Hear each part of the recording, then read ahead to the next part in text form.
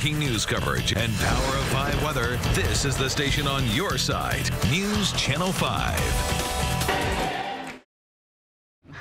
Thank you, Mark.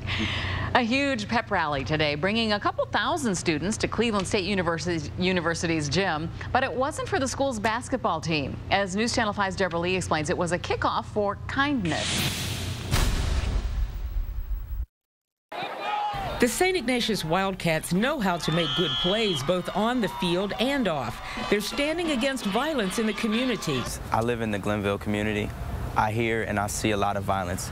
I don't know if there's a night a week I don't hear some kind of police sirens going off or some gunshots going off, and I'm tired of it.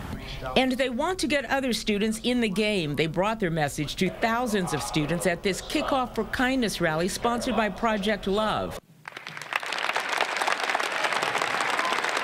The theme of the rally, the power of giving back. News Channel 5 anchor Danita Harris was also a speaker, encouraging students to find their passion and their voice and use it to give back. We hope that Kickoff for Kindness enables kids to go back, define the rules that they want their school to stand by and to stand for, and to stand up for the right behaviors and expectations that they have from their peers.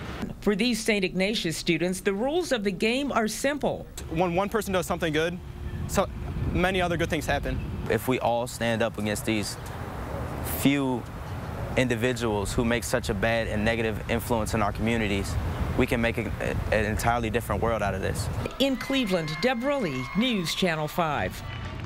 Log on to newsnet5.com. We'll link you to more information about Stand Against Violence and Project Love. Up next as we continue, an important health